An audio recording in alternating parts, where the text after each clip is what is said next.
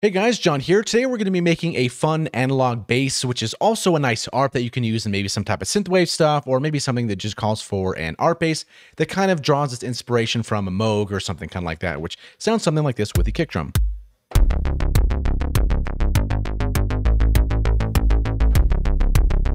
And let's make it a little bit fuzzy.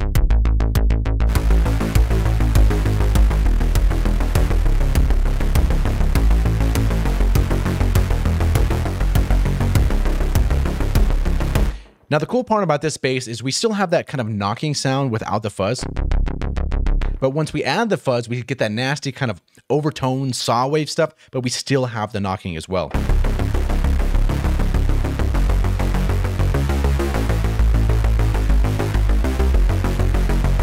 Okay, so this one's relatively simple, nothing too crazy. So let's go to a default one, go to new preset, and let's start getting into it here. So with our main one, we're using the analog engine twice, and then we're using a little bit of the utility engine, 2 filters, a little bit of an effects. I guess it's maybe, I don't know if it's complicated. I don't know. But anyway, let's get into it. Okay, so the first one, analog engine 1. Let's go ahead and change that here. So we have this first engine, and what we're doing is we're using a pulse wave down. Actually, we're bringing the whole thing down, so let's do that first. So bring this down by 1 octave here, so we can see this is down an octave. Now, the first one here is also going to be down another octave, and it's going to be a square wave, and the pulse width exactly is going to be 688. So let's bring that 688, something like that. So now we have an octave. Okay, the next one is going to be a triangle wave down an octave as well. Let's bring this down like that here, and then in the mix, it's going to be all the way.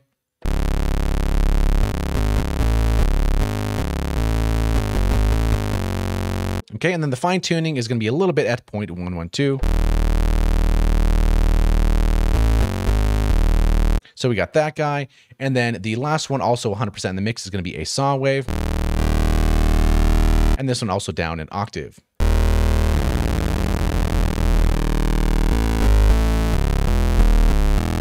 So that's going to be kind of the beefy sound we're starting with.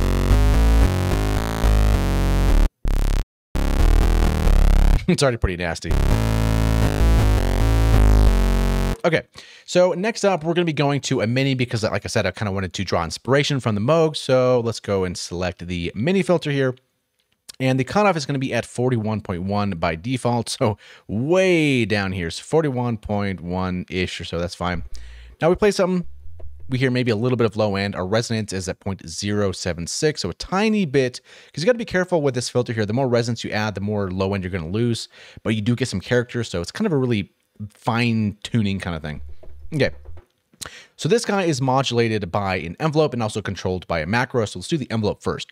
So envelope 2, 0.74 depth. Envelope 2, drag and drop here, 0.72, I think I said here, 0.72, right? Did I say 72? 74. 7.4, okay. 7.4. So we have that typical kind of bass sound that we all know and love. Okay, so let's take a look at our envelopes. The first one we should look at is our amplitude. So default one here, our decay is going to be a little bit higher at 791. So let's bring this up here. Decay 791-ish or so. And then our sustain is going to be all the way down. This should be all the way down. Sometimes it sticks like that. But anyway, all the way down for our sustain. See what I mean? It sticks. Okay. And then our release is going to be at 197.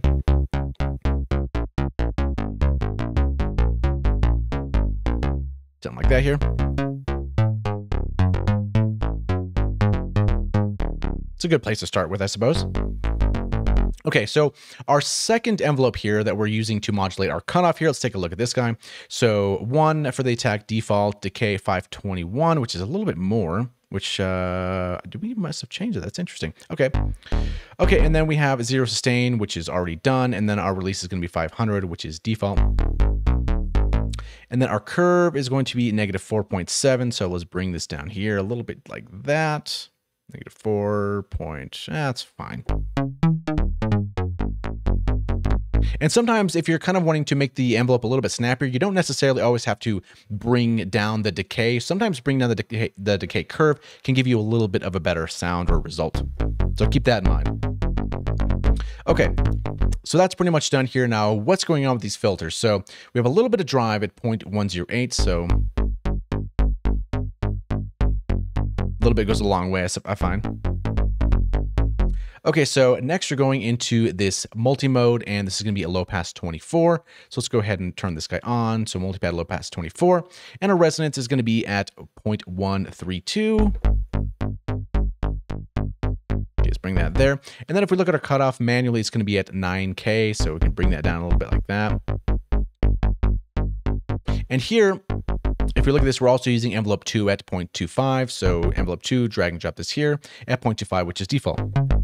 So why are we doing this? Well, you might ask. I believe it is in the, if we look here, this guy is going to filter 1, which we do want to have some noise. We're going to get to that in just a second. So let's do our noise first. So utility engine, turn this guy on, and then we have this white noise. So turn this guy on, which it's a pretty nice one here. So this guy is going to filter 1, and we see this volume here is all the way down. So let's turn this down, and then we can see that this is controlled by macro 2, which we can see here. This is called noise. So macro 2, drag and drop this on the noise, and our depth exactly is going to be 0.62. If we turn this up all the way here, we get that there. So if we did it pretty crazy, that's what we're adding there. So 0.62. Just gives you a little bit of that noise. So double click here and type in noise. And how much of that you want in there is up to you. Okay, so this one is going to be toned. We haven't done that one yet. So this is macro at 0.10. So we can literally drag and drop this here and then go down to 0.10. So small moves here. And that's why generally when there are smaller moves like that, more of a tonality thing rather than a filter sweep, I kind of like putting tone as opposed to cutoff. Just a small kind of subtle move there. Okay, so we have that pretty much done here. That's kind of around that area, I suppose. Okay, so now this is kind of where the interesting spot happens. So analog engine 2. Let's go to this guy, turn this on, changes to analog.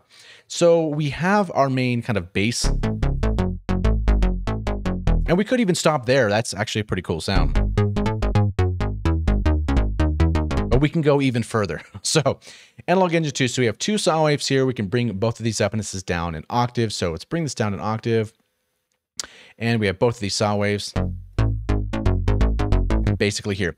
Now, the thing is that we're going to be sending this to 50% filter 1 and 50% filter 2, which gives us that kind of result. Now we have full unison as well to kind of beef it up a little bit.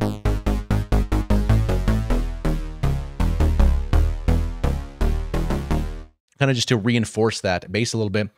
And if you look here, this engine is actually controlled by macro 3, which is this one called fuzz, and this amount is going to be 0.83. So we bring this down all the way, macro 3, drag and drop, and this depth is going to be 0.83 like we were saying right there, and then label this one fuzz. So whenever we want to bring this entire engine in, we just turn this one knob. And how much of it depends on how are you feeling that day.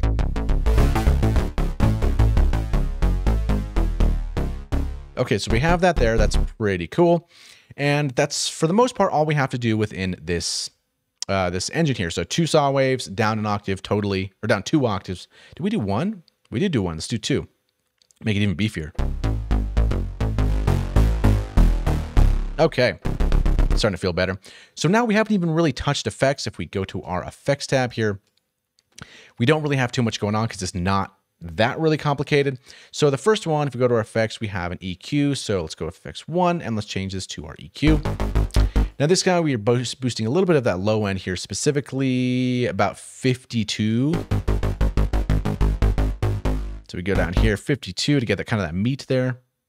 There we go. And then bring this up here.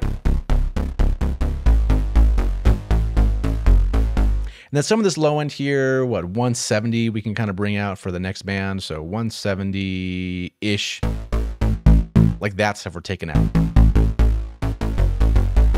But only a little bit. You don't want to do too much because then you can just ruin the entire patch. And then for this third band here, or this technically second band, you know what I mean? This one is going to be at almost 2K pretty much. So here we're going to a little bit down here, almost 2K. Then bring this up a little bit, and then for our high shelf, we can just bring that up a tad bit.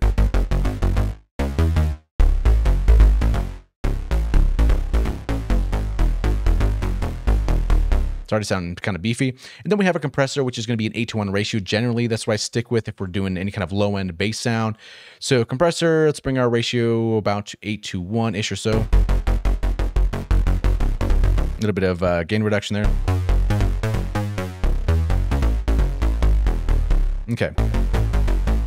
Then we have a little bit of delay, which is kind of more so to just open things up just a little bit here because we're cutting off quite a lot, 238. So let's make sure to, whoops, bring that up here.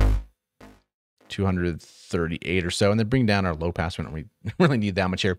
So this is going to be 1/16, and this is going to be on straight time. So 1/16. And our dry wet's going to be controlled on a macro at 0.14, which is our delay down here because, you know, we could put effects, but we're just really using a delay. So might as well just put delay. And 0.14, we can bring that down, drag and drop. And this is going to be 0.14. Here we go. This kind of just brings it up or makes it a little bit more open, I suppose. Okay, so that's pretty much all we have to do as far as the sound generation and effects. The sequencer is really cool because here, if we just turn this guy onto our sequencer, now we can just play it kind of like that.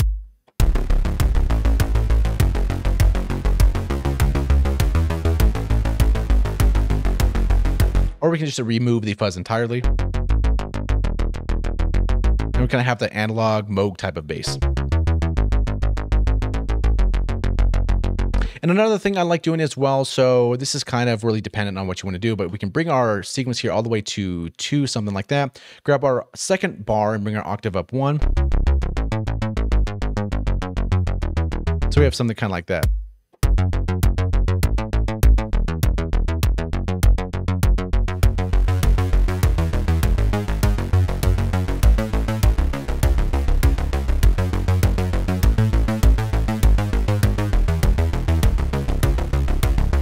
Yeah, but really up to you how you want to play this patch here. So yeah, this one's kind of interesting. It's fun to play around and kind of try to emulate with the things that you have, right? With the 3 oscillators, your mini Moog filter, and a little bit of resonance, and then just kind of going around from there. So this patch is free. If you want to download it, is in the video description below, and it can be yours. So thanks so much for watching. Hopefully you learned something and make some cool basses out there. See you in the next one.